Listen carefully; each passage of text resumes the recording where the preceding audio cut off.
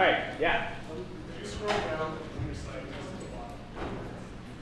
to the bottom where it says like points. Okay, so this is what we're being graded on, right? Yes. So when we submit it and it says syntax error, that has nothing to do with anything. Syntax error is here. So these are the, basically if you don't get the syntax errors correctly, then you haven't implemented the parser correctly. So those test cases are 3 out of 3 passing means good. You passed all those test cases. If you don't pass the syntax error test cases, then your parser is not parsing it correctly. So if we get, let's say, 2 out of 3, yes, it's got to be 100% because that's the basis of everything, right? If your parser doesn't work, then how can you type check? So you can still get 15. Yeah. It says 5%. It's better than 0. Yeah. It says 5 points extra credit for implementing the parsing for case, caseless, and switch statement. However, yes. There's the parsing, but then there's also the type checking for those things. Correct. So is there also extra credit for type checking, case? These are all the same. So you have to implement it fully, right? You have to parse it, you have to type check it. So if I only do the parsing, do I get 2 of the 5 points? It says 2 out of 2. I guess. That wouldn't be 2 of the, yeah, it would be. Okay. Well, the other one's out of 6. It says extra credit out of 6. Did you pass all the syntax cases for yes, that? But I didn't pass all the extra credit cases. Then yes. Then I guess, yeah, you get 2 points for doing the parsing. Okay, I see where you're going. But yeah, but you didn't do the type checking on these, right? So this is, like, I guess it's implementing parsing and doing all of these, right? So. Okay. Yeah. In the syntax error, basically we are passing a message body, right? So yes. Let's say I implemented the rest of the parser and putting some message body, which will not be the same to your. Are you calling the syntax error function? Are you calling the syntax error function? Yeah. Then that's fine. Yeah. Yes. Wait, before you answer this, let me make sure this is recording correctly. Actually, I don't know how to check now. A claim has been made that if you don't pass all of the 15 for type error 3, you get none of the 60 points. It's just like before. You get percentage based off of the total, right? So okay, thank you. all of it's worth 60 points. If you pass, whatever, 50% of the test cases, then you'll get 30 points here. Yeah. Yeah. Any other, project 4 questions? Yeah. Are we able to modify the syntax? Yes, you can modify whatever you want. You can, yes, you have free reign to do whatever you want, as long as it's like still working, right? So. Yeah, and then I have one more question. For the line numbers, depending on their code 3, I think. Yes. Would you consider, say, if you have like an assignment, like 4 assignments in 1 line, separated by 7 lines? Is that considered 1 line or 4 lines? Well, what did you just say? I got it. Right. So what's the purpose of printing out the line number? To find your error. Yeah, to find the error, right? So like, if you're human and you run your code and it says, hey, there's this type error on line 4, how are you as a human going to know which line to look at?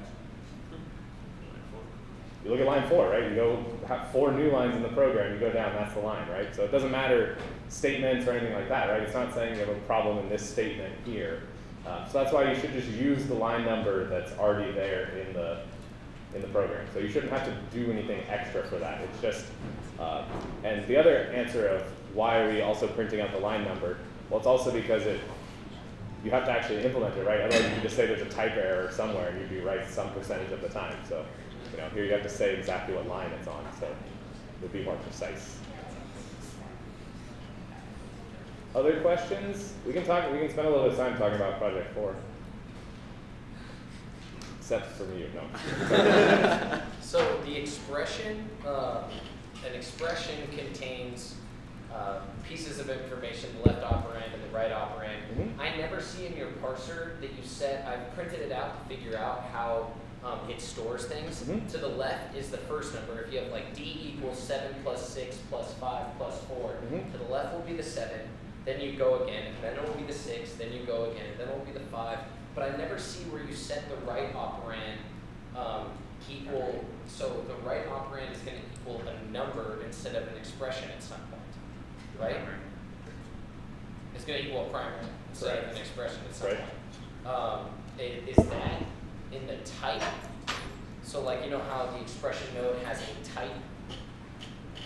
What gets set in the expression node when it's parsing? So it's you're kind of asking what does the code look like, right? Yeah, it's like if I write a recursive method to traverse that, and then I get to type that's a primary, that's when I stop and start building it back up.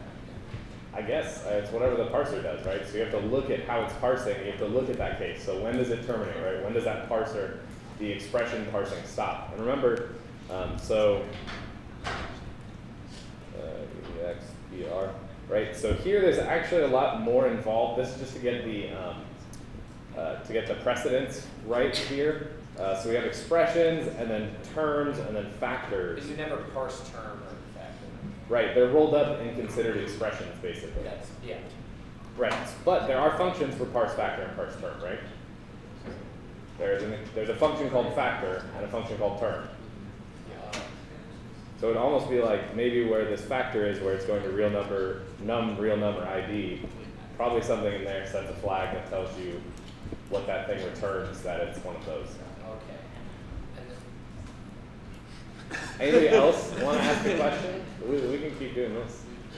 Yeah. My last question is, if you have an assign statement. Are you sure it's your last question? Yes. Yeah. It's fine if it's not. You just don't want to make sweeping statements. My last to this class question. Okay. There's lots of questions. So like the assign statement, it has the ID and then it has the expression. Sure. And let's say the ID is not declared up top. Okay. Okay, so it's a general type. It's a non-constraint type. Implicit type. Implicit. There we go. There we go. If it's an implicit type. Correct. Actually, let's claim that it's an int. Okay. And then what this returns, the right side of the expression returns an implicit type. Okay. That means I have to go back in and go all the way down and find everything and set them all to int. If I had a plus b plus c plus d plus e plus f plus h plus I, so is that and they're all implicit, and then they all equal the assigned. Is that what you have to do when you're doing the Hindi Milner type checking? Yes. If they're all implicit, and they're all going to be the same type. Yeah, exactly. Yeah. The question is, do you have to traverse down into the expressions again? That's up to you. I mean, are you keeping track of? Because if I use a again somewhere else in the program, it must be an int. Right. So where's the type of a declared? In that expression chain that's going crazy. No. There's got to be a type for every variable in your program, right? When you get to a. Not if it's implicit. Why? It just showed up. Yeah, it's a new type. You have a new variable with a new type. But I don't. So it'd be just the same thing as explicitly declaring it with a type that is not a built-in, right? With a new name. So you should be able to create in whatever you're keeping track of the variables and their types. You should be able to create. Hey, I saw this variable A and it has this type. And its type is generic. Great. As long as I'm in it's a new type. It's a new type. It's not generic. It's a new type. Yes. And then once I get to the bottom and I start coming up, then all of a sudden I've lost that I was there once, and then I need to go back again. So it's all about the constraints, right? So we have the constraints of our type system here, right? So you're saying that, where is it, the assignment? Basically, so assignments cannot be made between variables of different types. So what's another way of saying this? Yeah, the types must match, right? The left-hand side type has to match the right-hand side type. Exactly. But the right-hand side could be an expression that's like n length. Great. So what's the type of that expression? If they're all new types, great, and this is an int, then all. Then what constraint do you have now? What constraint do you know? That's an int. Perfect. All these are ints. There you go. And so if you see any of those implicit, that same variable again, which has that same implicit type, right, then you know it's got to be an int. And if it ever occurs where it's not an int, yes, but how do I implement that? That is the question. I know that must make sense. That's what you have to do, yeah. So you should be keeping track of the variables and the types of the variables in your program, right? Sure. And you can also keep track of, maybe let's say, declared types and current types, right? Like you could reduce every type maybe down to basic types if you can, or just like you did when we did Hindi Milner, right? Or Hindley Milner. You go through and you update and say, hey, all of type C, or whatever, new type A, they're ints. And that way later, when you see an A, you look up in your table and you see, oh, A is type A, which is an int. Perfect.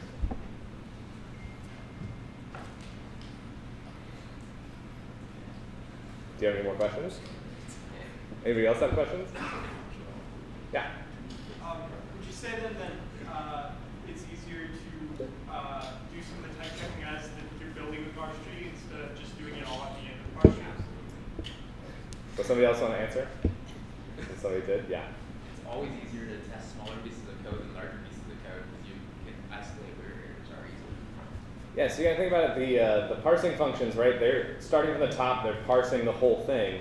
I mean, you can do it this way, right? And this is how if you're doing it, let's say, as part of a real compiler, I would separate the parsing from the type checking, right? I'd have parsing, and then I'd have type checking the entire structure.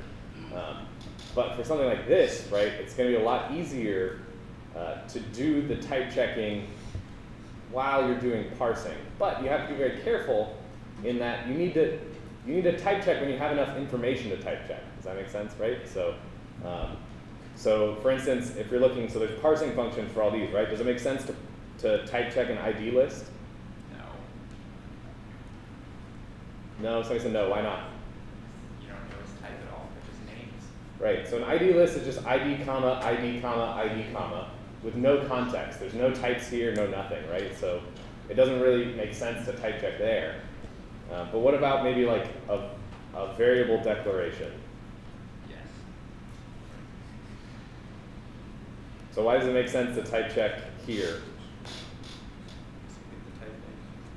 Yeah, because here we parsed, okay, we know so we're declaring variables, right? Explicitly declaring variables. And what are the names of those variables?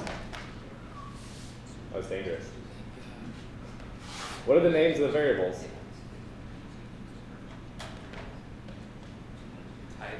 Where do we find the names of the variables that we've just declared? In the ID list? In the ID list, right? Yeah, and by the time that we know we have a valid variable declaration, right? When our variable declaration is valid, then we know we have a list of IDs, and then we have a type name, right? So I can go through this ID list, and I can get all of the variable names. I can declare those variables. And what type do all these variables have? Type name. Yeah, whatever type name is, and it's just in my data structure, I can just grab it.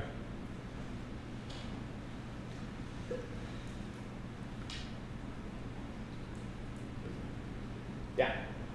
If we have, is it like safe to assume that if we print everything we input correctly in the function that it's processing correctly?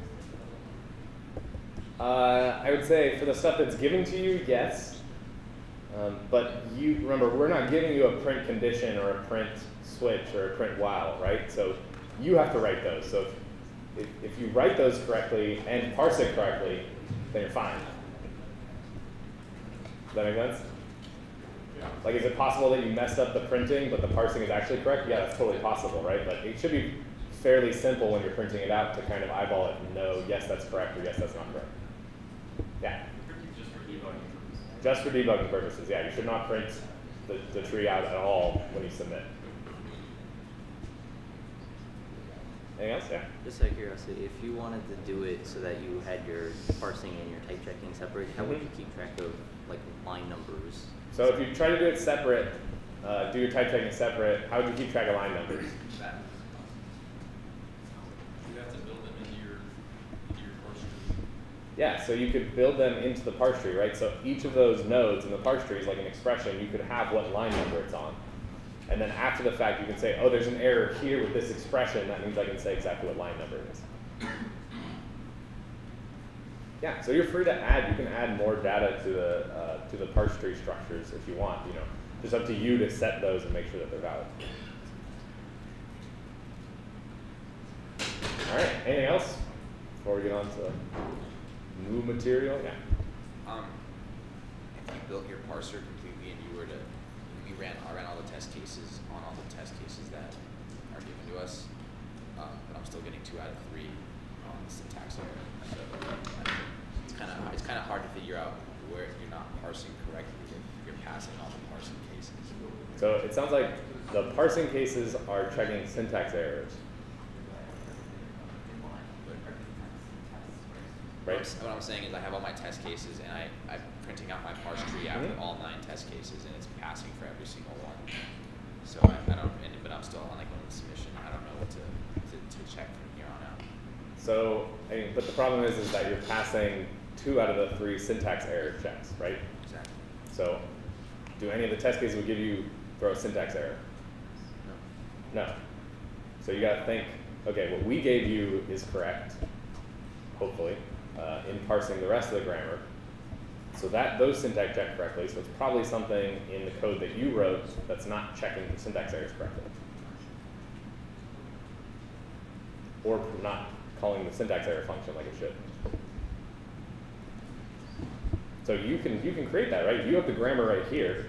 If it's while statement, create a grammar with a while statement that doesn't follow this, right? Yeah. So does that mean you're testing for like syntax errors within the test cases? I mean, There are are invalid test programs cases even- called syntax errors. So yes. No, I mean like you're given an invalid program, it should print out that. Yes. Yeah. If you give it an invalid program, it's got to print out a syntax error, right? Just like we've been doing on like the homeworks and the midterms, right? When you wrote a parser, you had to say when there's a syntax error, right? Just like here, because you can't type check a program that's not syntactically valid. So it's not a valid program. It doesn't matter if the type. It doesn't even make sense to ask the question, so it's not a valid program. Yeah. Is it safe to say we won't have implicit declarations inside of an expression? Say that again. Will we have implicit declarations inside of an expression? So like if you have like an assignment statement D, where D is a new implicit variable, and on the right hand side you have an expression, and you put another implicit variable, is that allowed? Is it disallowed? So what does it say about implicit variables? Let's see.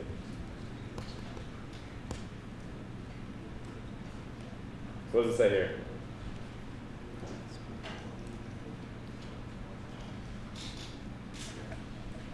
It appears in the body of the program. Yeah.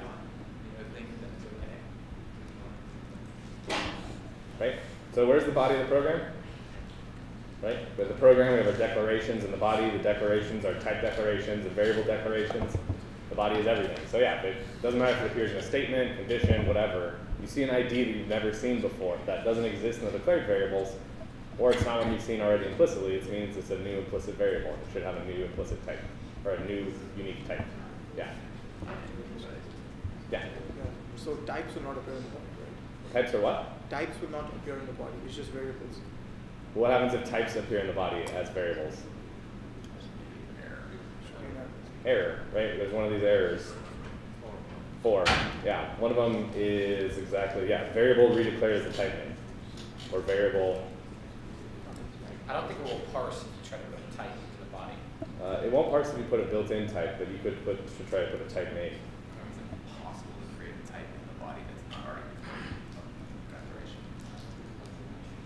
But you could use it as a variable, and that would be an error.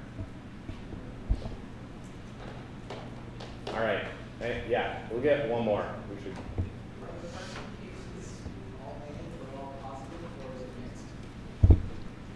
I don't know how to answer that. It's checking to make sure you're parsing correctly. So if you're not doing it correctly, then you're accepting invalid programs, or you're accepting valid programs. Like you're accepting things that shouldn't be accepted, or you're not accepting things that should be accepted.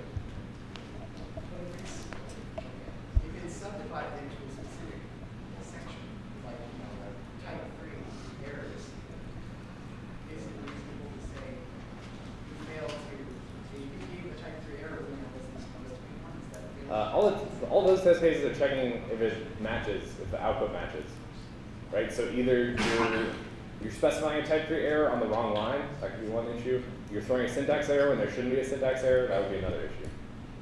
Or you're saying one of the other type errors when it should be a type 3 error, and those other errors don't exist. So yeah, I don't know, I'm not, they're just tests, like they're just like what you have. So there's a program and the expected output, and if it doesn't match, it doesn't match. All right, one more question? Extension? Extension? Highly likely not. So there's a chance. Maybe. Do you really want to gamble on it, though? Yeah. All right. Well, go ahead and call my bluff and see what happens on Wednesday. We'll have a very sad Thursday. Cool. Anything else? It's more about the content rather than grading or something like that.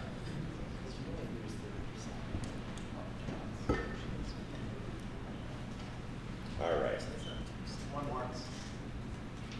Yeah. Oh, yeah. Oh, I just have one quick It's question. a pointer, or no? I don't know. Okay, sorry. So if we have like an expression like A plus B, where both of them are like undeclared, like just implicit types, Yep. is that okay? We don't know what types they are. There's A plus B. Does it follow the, does it, let's see, does it follow all the constraints? And then like if under that we say like A is equal to 1, then we would have to declare A as an integer and then. We're not declaring, you're inferring, right? Well, inferring that as an integer. And then what does that say about the type of B? So then you have to store that as an integer also. Yes, exactly. So then if B is later on used as a Boolean or something, right, then that would be a type error. Yeah, perfect. So yeah, so just like Hindley-Milner, right? So you see an implicit variable, you give it a new type. Now, the only thing you know about that is it has to pass the constraints. And so in these operators, the only constraints that we have are they must be the same type. We don't know what those types are, but they must be the same types. So A and B have to have the same type. And then later on, if we see an assignment, we see, oh, they have to be assignments of the same type. So that means they have to both be integers. Yeah? So you said, I think in a post that there was an error with one of the test Correct. cases. So if we had submitted prior to you changing that? They all got regraded, so you should look, and if it didn't fix that one, then it wasn't that problem. But what if you'd already submitted successfully prior to that? It's fine. It should work. It should work. Like, we just barely updated the test case to get rid of this weird scenario. So if we submitted successfully, then we're fine? Yeah. I mean, go check, make sure. But yeah, if there's any problems, email most of them. I thought I saw another hand in this direction. Yep. All right, cool. Well, let's get back to the runtime environments. All right, so on Wednesday we looked at here we're looking at the calling convention and specifically how arguments are passed from one function to another using the stack at the actual implementation level. So we saw a function main that calls a function callee with values 10 and 40, takes that integer it gets back, and then returns it. Callee just takes A and B, adds them together, and then adds 1 to the result. So we actually looked at the assembly code, which we won't go into right now because we're going to get into it in a second. But we saw that main has a bunch of code where essentially it's setting up and passing all the parameters onto the stack and calling callee. And then we talked about the prologue and the epilogue. Then we looked at callee, and we saw that it had code like that. So just a slight recap, it's returning the value in EAX. So looking at this bottom to top, it's adding 1 to what's in EAX. Here it's adding what's in EDX to EAX into there, and here it moves each of the arguments A and B into EAX and EDX. So let's look at an example of what this code looks like, what exactly the stack looks like as this assembly code executes. So here we have the function, the callee function, the function that's going to get called. And here we have the main function. And so before we didn't worry about where this code actually was, but now because it's important to the semantics of call instructions and jump instructions, I gave each of these memory addresses. So these I ripped from, I believe these were from the binary itself. So this is where GCC actually put them in memory. So for whatever reason, callee is like right above main or below, depending on how you look at it. Okay, so then we have our handy dandy stack. The higher memory addresses are where on the stack? At the top, low addresses at the bottom, and we have our stack layout. So then we're going to look at only the registers that matter for this. So right now, we only really care about EAX, EDX, the stack pointer, the base pointer, and EIP. What's EIP? Something. Instruction. What was it? Instruction.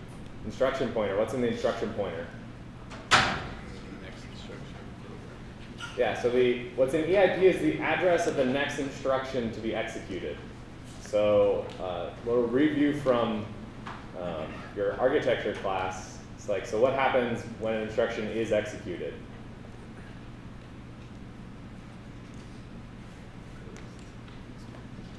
Was that somebody want to? Yeah. Well, it goes to the next instruction, but so the processor fetches what's in the current instruction pointer, right? Decodes that as an instruction. Then the CPU basically does some kind of execution depending on what that instruction is, right? Depending on if it's add 2 registers and put it in a third, it sets all that up, and then it increments the instruction pointer after that successfully executes to point to the next instruction. And of course, we have pipelining and all this kind of crazy stuff. All this stuff goes out of the window. And the thing I think I didn't mention, you guys learned about or heard about microcode? Some of you? So your actual CPU, like the CPU that's in all of your machines, if it's an x86 machine, it's not actually implementing and executing these instructions directly. It actually breaks them down into what's called microcode, which is specific to the processor, that's what it actually executes on. So yeah, so hardware and architecture and all that stuff is way crazier than what you learned about in like MIPS classes. But from our point of view, from this view of looking at x86 instructions, all of that complexity is abstracted from us. So we don't have to worry about that. We can just think about it at this instruction level. Yeah? What's the difference between microcode and bytecode? Because I thought the next level down from assembly was bytecode. No. So bytecode, well, so bytecode I usually think of, it's usually referred to in terms of like a virtual machine, like Java or C#. So like the bytecode is essentially the assembly language version of Java. So like a Java program gets compiled to a bunch of bytes, which are bytecode, but they're not x86 instructions. They don't execute directly on your hardware. There's a Java virtual machine that takes those instructions and executes it and essentially translates it into the underlying assembly language. Anything else? Okay, cool. All right, so let's just assume that our stack pointer before we get to main is somewhere here at the top of the stack. We'll give it a slightly more realistic-ish memory address than what we've been looking at before. So if I tell you this is the top of the stack, what does this mean about the registers? What do we know about the registers?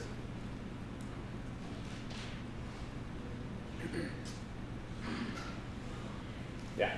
ESP points to? ESP points to what? FD2D4. When you say points to, what does that mean?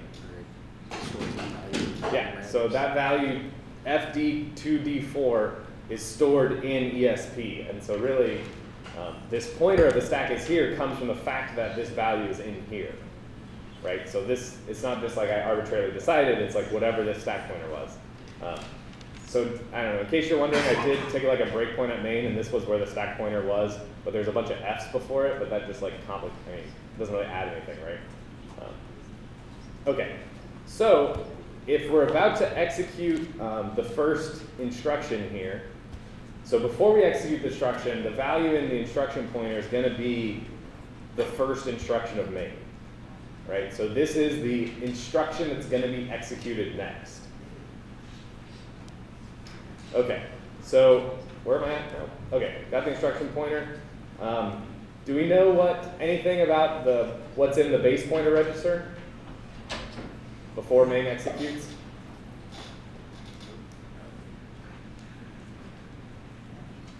Is there a real value in there, or is there garbage in there? Garbage. Garbage, why garbage?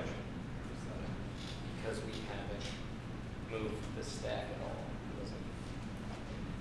So what's the calling convention that we've been looking at, the C-decal calling convention?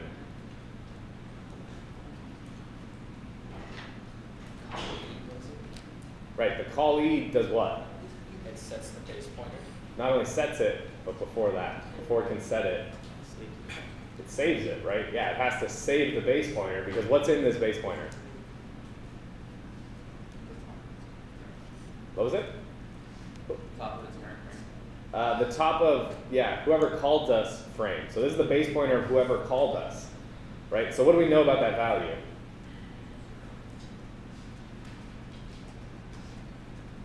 So is it above or below this FD2D4? Above, right? It's got to be above us because somebody else called us, so their frame pointer has got to be above us. So we know it's just something. Let's just say it's C0. That is above, yes. Okay, perfect. Okay, so yeah, so there is something in there. It is something important because it belongs to whoever called us. Okay, so we are going to, okay, so we're going to push EBP. Oops, excuse me. I went too far. Okay, so we're going to push EBP. So what's the first thing we do when we push something?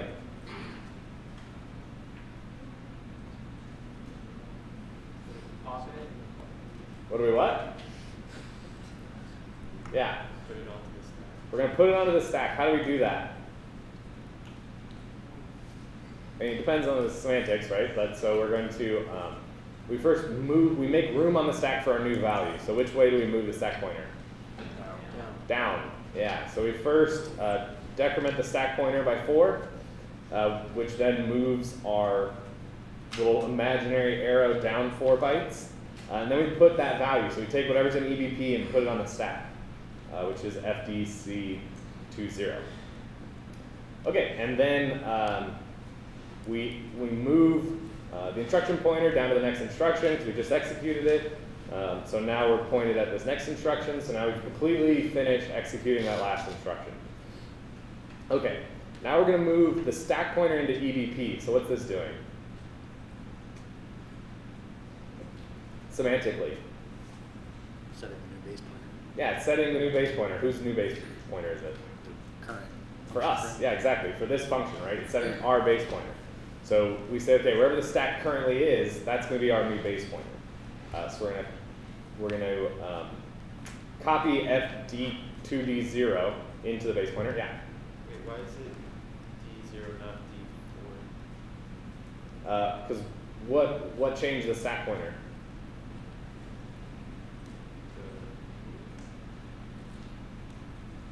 So what did this push instruction do? It pushed EBP onto the stack. Right, which did what to our stack pointer? Oh, moved down. Moved it down, exactly, yeah. Weren't you when you said it moves down? Yeah. Okay, perfect. Yeah, you just got to put it all together. Yeah, you're moving it down, right? So which means now it's permanently moved down. So now that's the current bottommost location of our stack. And then, so when we put ESP into EBP to set our base pointer, we can just copy that value over. So now they're both pointing at the same location, the stack pointer and the base pointer. Okay, then we subtract hex 18, which I think we said before. What is that? It's 24. So it's moving it 20. So it's moving the stack 24 down. So we do that. It's let's see. Say it's 2B8. I don't know. Somebody can verify. Which then is going to move this pointer down how many of these squares? 6? Yeah. So it's going to move, it's going to divide by 4, right? So each of these is like an offset of 4. So it's going to move it down to B8. I hope I did this math right. Who knows? Okay, so then we move on to the next instruction. Now we're going to move 28 into ESP plus 4. So why hex 28? 40. And what is 40 important for? It's the value you're setting that variable to. The variable, so so yeah, it probably makes, so we were looking at the line of code is A is equal to callee parentheses 10 and 40, where the actual parameters we're sending to callee is 10 and 40, right? So 40 is the second most parameter, so we know it goes higher up on the stack than the leftmost parameter, and this is what we know from the calling convention. So we're going to move the constant value 28 onto the stack pointer plus 4. So the stack pointer plus 4 is FD2BC. Then we copy the value 28, put it onto the stack there. Go on to the next instruction. Now we're going to move hex 10. What's hex 10 in decimal? Or hex A in decimal? 10. Yeah, hex 10 in decimal is 16, which should give you the wrong answer. Okay, yeah, so we're going to move 10 onto the stack pointer. And we know where the stack pointer is, FD2D8. So that's going to move that on there. So now what in essence have these two instructions done? Provided the parameters for the calling function. Yeah, so they're providing the parameters. So in essence, these pushed those values onto the stack, right? They essentially did a push OX28 and a push OXA. But for whatever reason, the compiler just decided to kind of make the space there and just put them directly onto the stack. Okay. So what are the semantics of the call instruction? What does the call instruction do?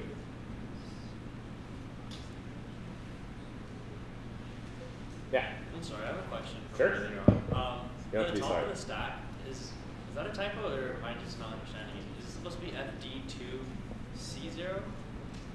This is the value that's on the stack at location FD2D0. And where did you get that number from? That number was what happened to be in EBP when main got called. So this is the saved base pointer. So this first instruction here was EBP. So this is just kind of like a, to be 100% honest, I'm not entirely sure where it comes from, but main is not the first function that gets called. Because if your program does dynamic linking or needs any libraries, other things need to happen. So there's actually other functions and other code that gets called before your main method gets called. So this is essentially what happens, is somebody calls main, and it means it had a base pointer, and so main is just a function, right? We can have other functions. We can have callee call back into main, right? There's no reason we can't do that. So yeah, It's so not supposed to be D0, it's supposed to be C0?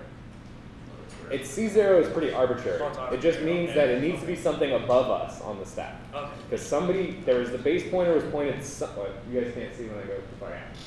The base pointer was pointing somewhere up at the top of the stack above FD2D4. And so the first thing we do as main, because that's the calling convention, the callee has to save the base pointer before it uses it. Right? So it's pushing it onto the stack and then it's copying the stack pointer to the base pointer. Yeah? Isn't C0 lower than D0? So is that No, because C. C is higher. ABC, yeah, It is. Yeah, it's a good point. Let's add another F here or something. I don't know. Yeah. It's like way too difficult to fix these typos once these things are done. Yeah, that's a good point. Yeah, it should be like E. Okay. That's probably what I was going for. Yeah. Good. Yeah. See, it's a good thing this isn't actually a computer, right? It's a PowerPoint slide. Okay, anyway, okay, so what are the semantics of the call instruction?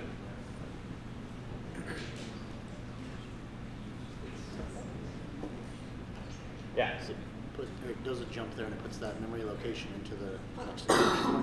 Yeah, so the parameter to this call instruction is the location that it wants to jump to, right? So think semantically. We need some way to call and jump to another function. There's in assembly, there's kind of two types. There's a jump, a direct jump, so it just says, hey, always go here. Call is also a direct jump, right? Because we always start executing at this 8048.394, which is the start of callee. Right? We're going to always go there, but the side effect is we're going to push onto the stack the next instruction that would be executed after this call instruction. Right? So think of it. How many places do we have to store the instruction, the currently executing instruction, or it should be the next executing instruction? One. We have one register, right? So if we go jump to some other code into this callee, what's the instruction pointer going to be here?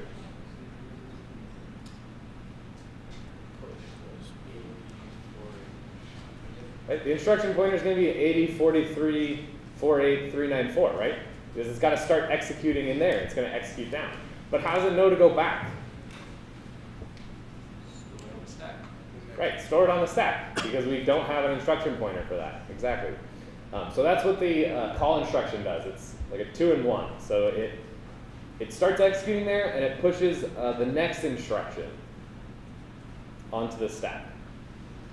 So it's going to, so when it pushes, right, it's going to actually decrement the stack pointer by 4. then it's going to push the next instruction, and the next instruction here is 8048.3bf. And then it's going to set the EIP, the instruction pointer, to 8048.394, which means it's going to be pointing here. So this is the next instruction that's going to be executed.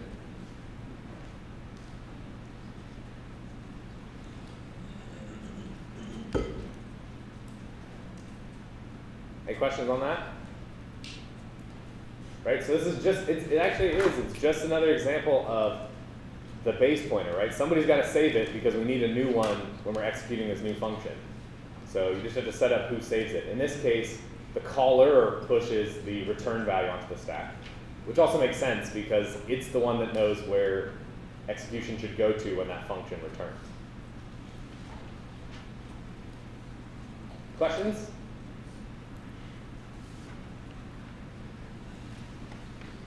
Okay, so then what's the first thing we need to do in the new function? What was it? Save the base pointer. Yeah, we need to save the function that just called us base pointer, right? Because we're about to overwrite it because we want our own base pointer.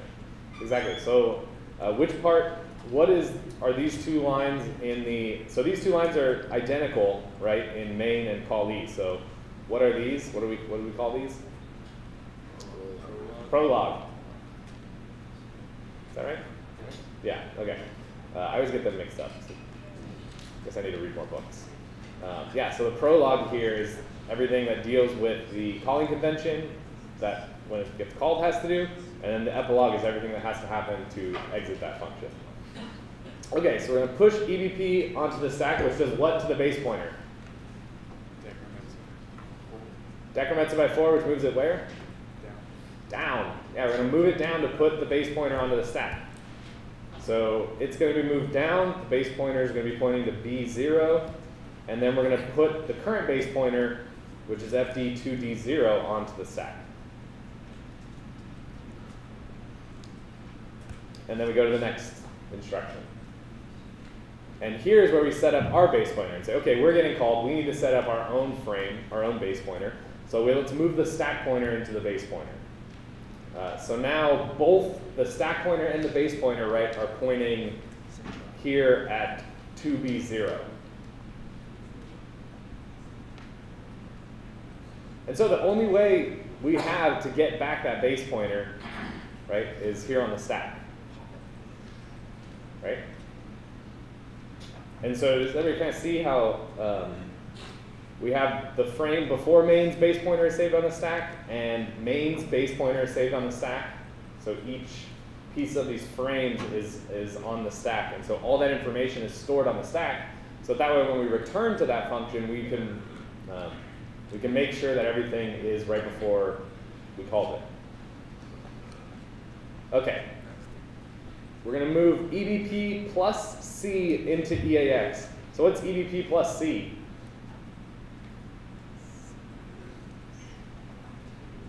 This is like the easiest of the hex addition you could do. What's 0 plus C? C. So EBP is now B0, so what's at BC? 40, right? Value 28. So how does it know C? How does it know to go up C?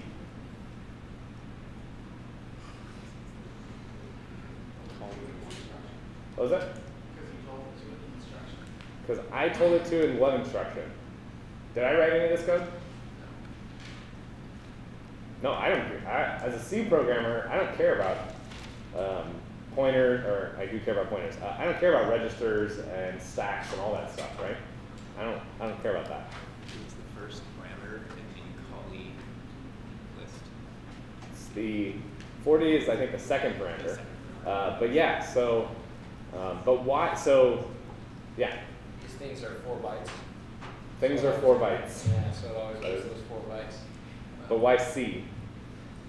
Because that's 4 bytes for me. Why 8? Because that's 4 bytes from the last place.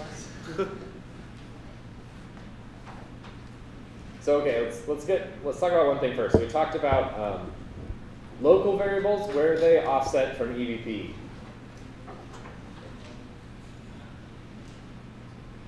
Negative or positive? Down the stacks are negative.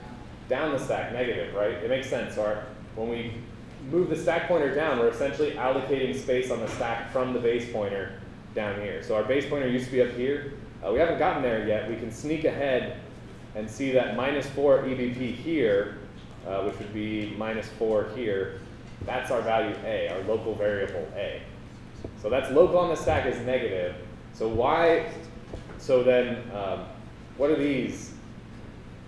Why positive? Yeah. Because you're looking at the previous frame, yeah. Almost, yeah. So we need to, kind of where you define EBP is pretty arbitrary, right? You just have to make sure you're consistent, right?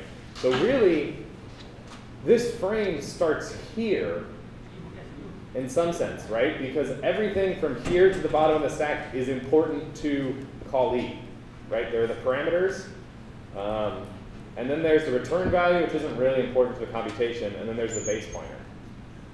So the important thing is that the compiler knows, okay, I know I want to access, let's say, the first parameter, or in this case, the second parameter of the function. So for my current base pointer that I know I just set up here, what's 4 above me? Or what's at the base pointer?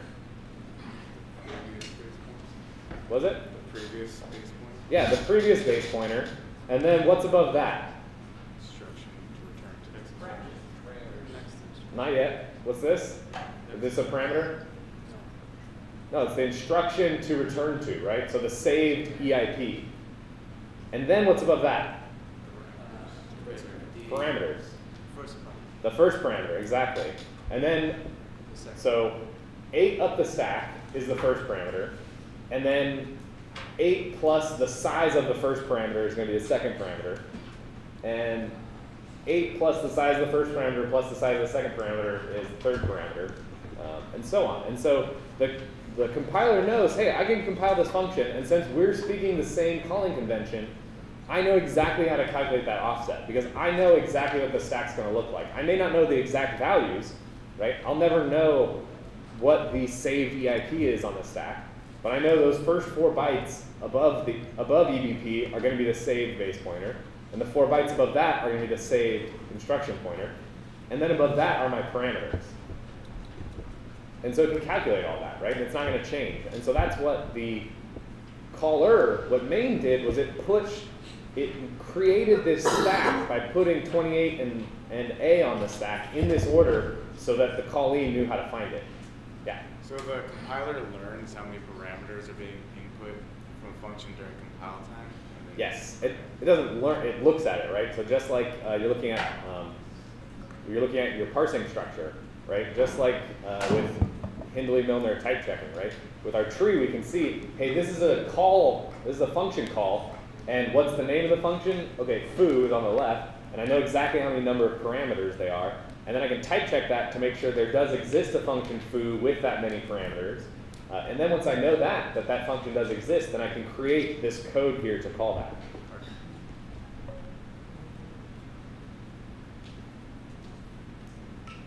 Any other questions?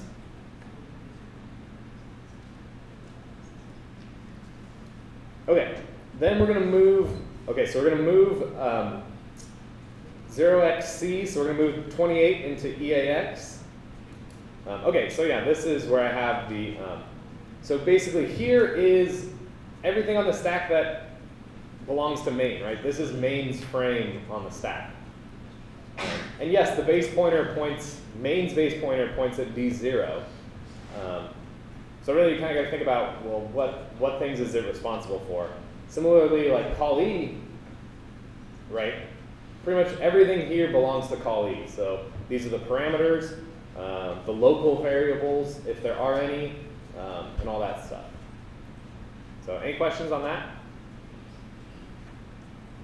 And so you can think about it conceptually while they're being called, right? It's literally a stack with all these frames on top of it, so you get to the currently executing function.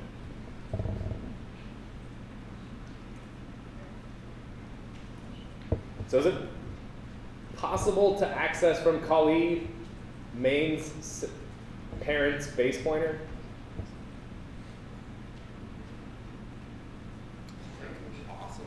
You add a certain amount to the stack or the base pointer, and it would go up the stack. Right, so we know our callee's base pointer, right? So if we can get to our parameters, right, we can get to the saved base pointer. Right, it's actually at EBP. So we could get that value, we go look up that value. Where does that point to?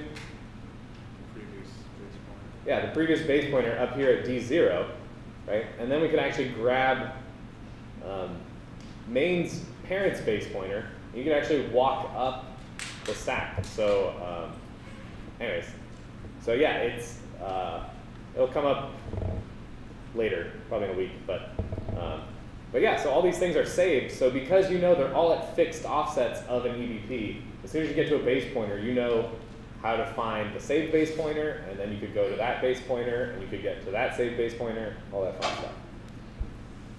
Okay, so we're going to move OX28 into EAX, which we've just done, and now we're going to increment the instruction pointer. Now we're going to move EBP plus 8 into EDX. EBP plus 8 has the value.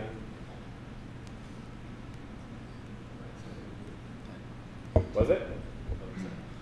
Was it? OXA. OXA, hex A, yeah, so 10. So we're going to move 10 into EDX. And now we have this fancy load effective address, which is essentially going to add EDX to EAX and store the result in EAX. So that's going to add hex 28 plus hex A. Anybody know what that is off the top of their head? Maybe know what it is in decimal? 50? Yeah, so whatever 50 is in hex, which is 32, is that right? Sure. Yeah. Good. Perfect. All right. So then we move the instruction pointer onto the next one. Now we're adding 1. Why this add 1? It's part of the C code. What was it? It's part of the C code. It's part of the C code. Yeah, exactly. So we're still in the code of our function, right? Our function was return A plus B plus 1.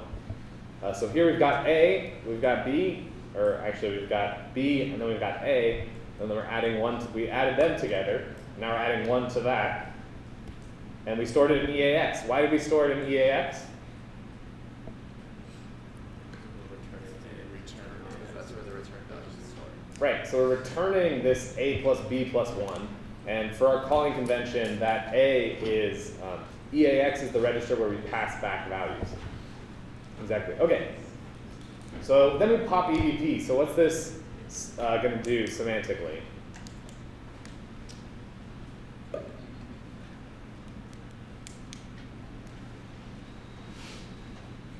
Put the base pointer back to main's base pointer. Yeah, so it's going to put the base pointer back to main's base pointer. So why do we have to do that? Why does the main do that?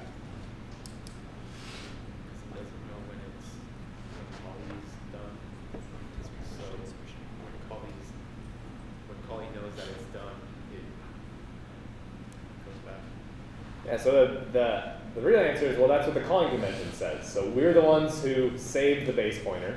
It means that we better put it back before main returns. Otherwise, main's going to think its base pointer is somewhere else, and everything's going to break.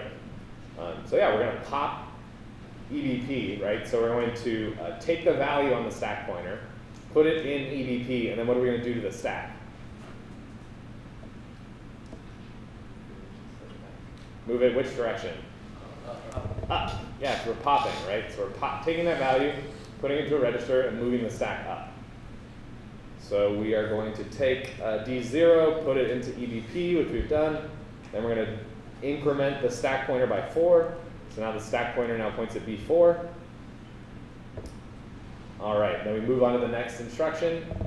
Now here, ret. So what is the ret semantics? Return, yes. Very good. So semantically, for the program, for the assembly, right? So I'll tell you this: it's essentially the dual of call. So we need to restore the instruction pointer as well. Say it again. We need to restore the instruction pointer. Right. because we're done executing, right? We need to go back to whoever called us. Do we know where to go? Yeah, we know because it's on the stack, right? But we don't know just offhand because we could have been called from anywhere, right? We could even have called ourselves, so we may be jumping back to the start of this function. So the semantics here are, let's see. Oh, I think it's pretty easy actually. Pop the value currently on the, pop into EIP. I think is equivalent to that. So take the stack pointer, take the value of the stack pointer, put it into the instruction pointer, and move the stack up. So by putting it into the instruction pointer, we'll now start executing at whatever the value was that was in here. Which is where? What's 80483BF? Yeah, the next instruction after call, right? Which is exactly what we want. We want to call this callee function, and then we want to do something, and then we want it to come back right after when we called it. So that's how this works. So ret is going to take that value, put it into EIP, then it's going to increment the stack pointer, move the stack pointer up, and now the next instruction we're going to execute is going to be here right after this call instruction.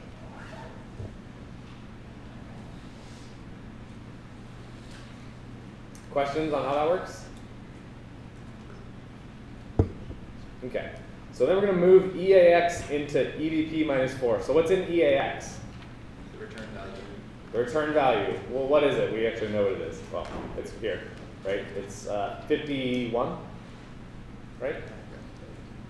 So we're going to move EAX into EBP minus 4. Where is EBP minus 4 on here?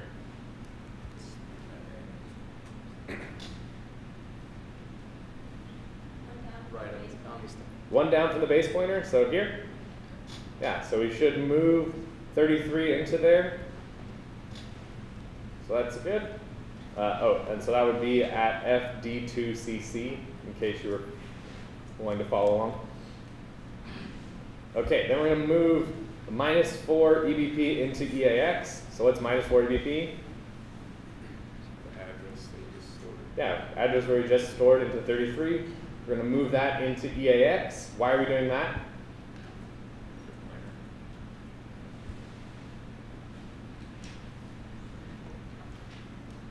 What did main return? A.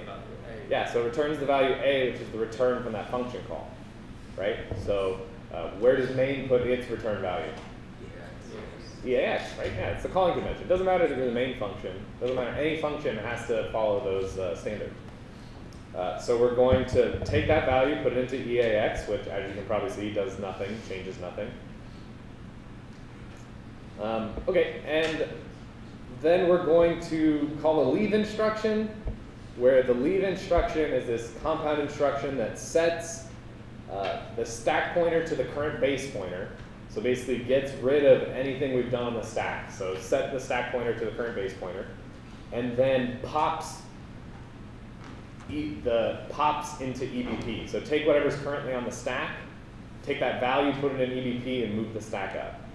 So essentially this is getting rid of these two, push EBP and move ESP to EBP. Right? So we're first moving the base pointer into the stack pointer. So that gets rid of this one, right? So we're going to set the stack pointer to be D0, which is going to move the stack all the way up to the base pointer. And then we're going to pop that value from the base pointer into, we're going to pop the value that's currently on the stack into EBP, which is doing what? Resetting the base pointer for who? Whoever called main, exactly. We don't know what it is, but we're going to put it back there because we're good functions.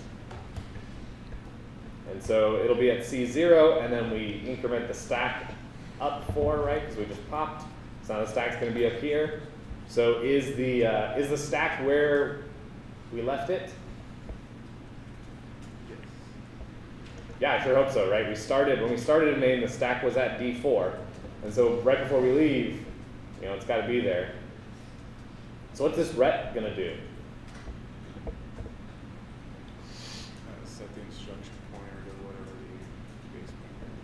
Not the base pointer. So it's basically a pop EIP. So take whatever's on the stack, put it in the instruction pointer, and start executing there, and move the stack up. So remember, we did that here to get back from our function callee, right? So somebody called main, so we need to return to whoever called us. So that's how we're going to do this return. We don't see it here because to main's perspective, it doesn't matter what's there. We're just going to jump to it and start executing it. All right. So any questions on this example of parameter passing and function calls and frames and yeah?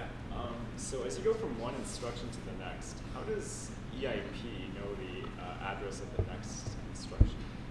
So how does EIP know the address of the next instruction? So on MIPS, how do you know the address of the next instruction? They're all the same size. Right, so they're all the same size, so it's always, what, 4 bytes or something like that, depending on your MIPS system. So here, x86, as you can maybe tell by the offsets here, there are variable size instructions. Right, so some instructions, like you can see, if you look at the differences between these, right, this means that the push instruction is only 1 byte, whereas the move ESP to EBP is 2 bytes, and so on and so forth. There can be really long instructions. The whole point is that it knows. So all of this stuff is built into the processor. So it knows when it's decoding an instruction. So it has this whole step where it first decodes an instruction. So basically, starting with a bunch of bytes, how many of these are the next instruction? And then once you figure out what the instruction is, then you know exactly what the next value is going to be. So yeah, it's one of the stages in the pipeline is instruction fetch, instruction decode, and then a whole bunch of other stuff. Yeah? As soon as we return from callee, we don't care about the parameters that we pass through it anymore, right? Correct.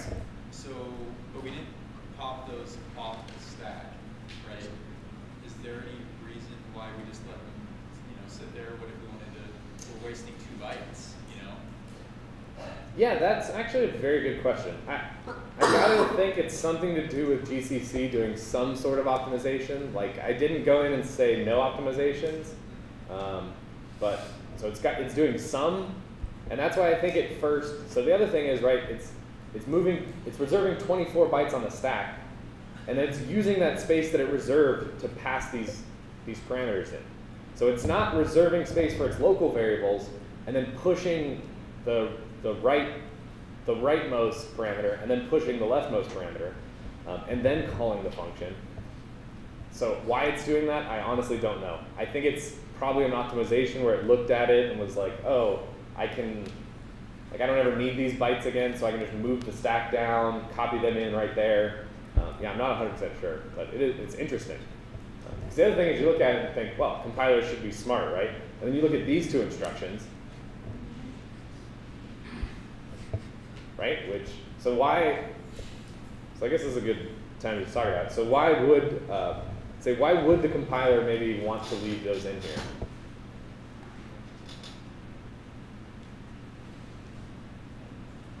Yeah.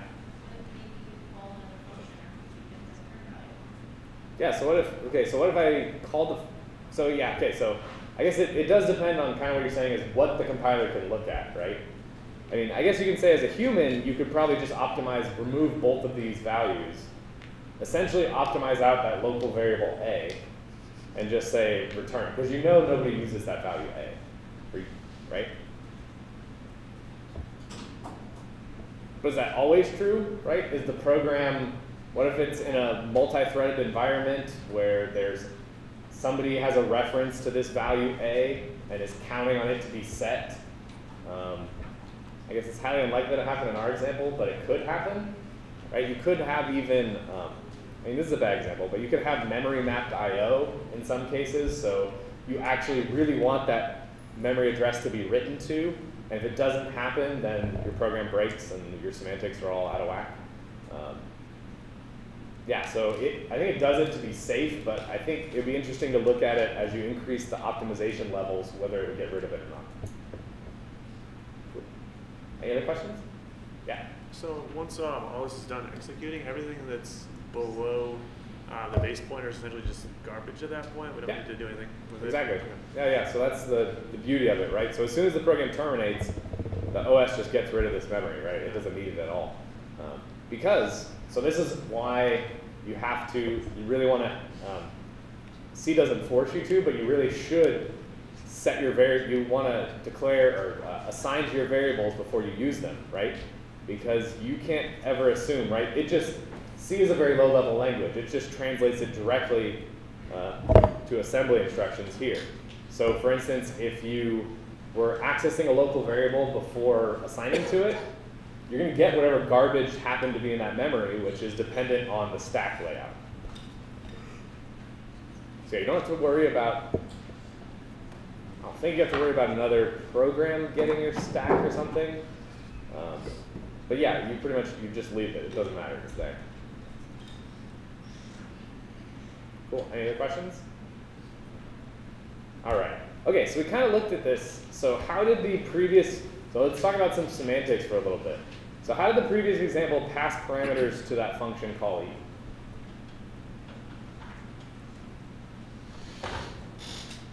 Yeah? Push them on the stack from the right. Yeah, it pushes the values on the stack. So what does that mean semantic-wise? When you see like a function call in C, what does that mean semantically that you're thinking about when calling a function?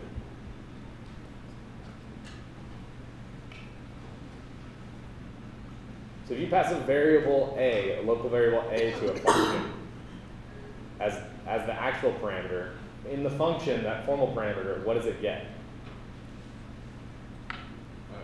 Value in the location associated with A. So yeah, it gets the value in the location associated with A, but it gets that value, right? So can it change A? No, right? Is that the only way you could do it? What about in C++ passing by reference? Right? So yeah, there's multiple approaches to parameter passing, and specifically the semantics of parameter passing. One is what we call pass by value, so that's what you're used to. So that's, you take the value in the location associated with the actual parameter, and you put that value in the location associated with the formal parameter. The other one is pass by reference, like in C++. So here, well, we'll get to it in a second, but you're binding the actual parameter to the same location, the formal parameter to the same location as the actual parameter. And finally, pass by name, which is really crazy, and it's kind of just something to show you as to how far you can push crazy language semantics. Okay, so for pass by value, so this is very, yeah? Isn't it pass by address? I thought there was pass by reference, pass by address, pass by value. Pass by address, I'd probably say, is another name for pass by reference. Okay. Because, yeah, I mean, it all depends on. When you're passing a pointer, the other you're passing, like you could just use the variable name. But when you're passing in a pointer, you're copying the value, right? What's in the value of a pointer? Address. An address, right? So when you're using pass by value semantics, when you pass in a pointer to a function, you're copying that value inside the pointer, which is an address, into the location. So that's pass by value? Yes. Huh. Yes. The effects can be the same, right? It can be as similar as if you did pass by reference. Okay. But the semantics are that you're actually copying that value. Okay. And so here, the values of the actual parameters at function invocation are calculated, right? Because it may not be you don't have to pass a variable as an actual parameter. It can have an expression, right? An arbitrary expression. And it's copied to the function. So we've seen in precise detail about how this is done for C, and so in that example, right, copies of those values were placed onto the stack. Okay, so let's look at an example that has some garbage answers here. Okay, so we have an integer x, we have a main function. This main function has a local variable y. We call the function test y, and then we print out the value of the value of y, sorry, and then we return y. So in our function test, takes in as its formal parameter x. So when we refer to x in this function, which x are we referring to? One right after test. The one right after test. Right, so I guess one thing, are we talking about static or dynamic scoping? But here, that answer doesn't really matter. But here we're talking strictly static scoping. So this x refers to the parameter x, right? That formal parameter x. And so here we're going to add 5 to x, and we're going to print out the value of x. Okay, so when we run this, so is this going to type check? Okay. What's the value when we run it if I could somehow block out some of those floating numbers? So why is 9 going to be printed out? Because there's a print declaration in test. There's a print declaration in test. And so what's this printf printing out? The parameter x within test. The parameter x, the value of x, right? And so we pass in 4 to test. We add 5 to that. 4 plus 5 is 9. And then, so we print out 9. And then when test returns, how come y wasn't changed? Right, it's passed by value. So we took the value that was in y, and we passed it as x. So here, going back to our box circle diagrams, right? So here in main, we have the variable y, which is bound to some location. And what's the value inside this location? 4, exactly. Then when test is called, right, we have its formal parameter is named x. So it has a name x, it's bound to some location. And so what's the value that gets, so what happens when we invoke test? Yeah, we copy the value that's in the location associated with the actual parameter, which is y. We're going to take that value, place it in the location, the value of the location associated with the formal parameter x. So here we're going to put it in here. And then when we execute this x is equal to x plus 5, we're going to increment this x here, right? Because this is the local x. We're going to say that that's 9. And then what happens when, so we're going to print out 9. Then what happens when test returns? X gets destroyed. X gets destroyed, or what's another word for destroyed? Deallocated.